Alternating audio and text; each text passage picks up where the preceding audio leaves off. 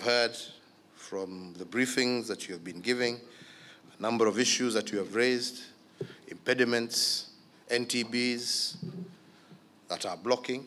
We have had a very good discussion this afternoon, and our ministers have also been engaging for the last 2 days in a clear attempt to resolve a lot of those issues that affect how you do business, that impede on your businesses.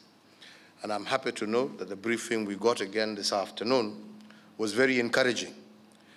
And we did also agree that what we want to see now is the implementation of those issues that they have discussed, because implementing those is what will make your life much easier.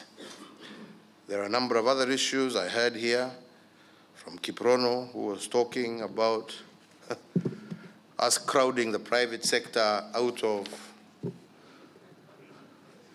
the financial markets. It's not our intention to do so. But at the same time, we need to also build our roads. We need to also build our railways. And you know, some of us are also trying very hard to look for alternative sources of financing. But then the very same people are the same ones who are telling us that we are over-borrowing from outside. So I don't know whether we borrow locally or whether we borrow outside. In fact, these days when I travel, they say, take away his pen. You know, don't give him his pen. He's going to sign away the country. I have no intention of signing away the country. I just want to build roads and railways, connect people to power, so that people can do business and we can get prosperity in our country. We are not signing loans for us to come and misuse. It is for the development of our region, for our nations. Hivyo tufikirie hiyo mambo tukiongea. But the man I loved the most was Wekesa. I don't know where he went. Wekesa, come join me in Kenya. Come tell these people we are tired of politics. We want to do business. We want to trade. Tumechoka. You're lucky you've come on a Wednesday. You should have arrived here on a Friday. You'd be shocked.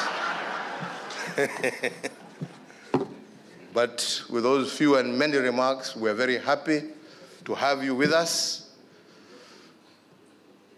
encouraged by what we have heard this afternoon from our ministers.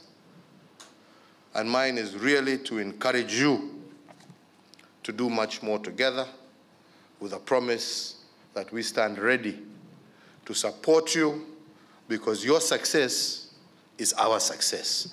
We will not be able to fulfill our promises and our obligations to our people if you are not succeeding.